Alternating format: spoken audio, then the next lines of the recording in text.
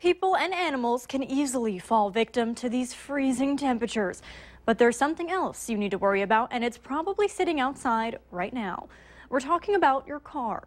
Valley News Team's Cornelius Hocker shares how you can keep your car in tip-top shape to make sure you get where you need to go. This is what many people are doing here in the Valley, heading to their nearest automotive store to make sure they don't wake up to a vehicle that won't start, like the one in this picture.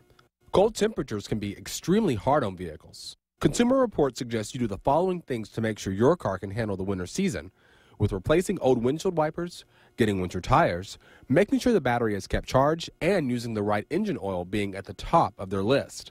And always drive for the weather conditions to avoid a wreck and those costly towing fees.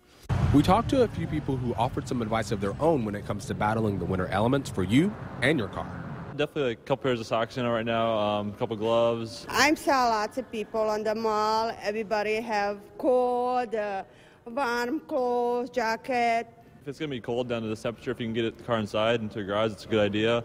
Otherwise, if not, I know that they sell jump packs that come with like a rechargeable battery. That's something I used a lot of times, in the past. Or if you have someone who can jump your car, that's always good.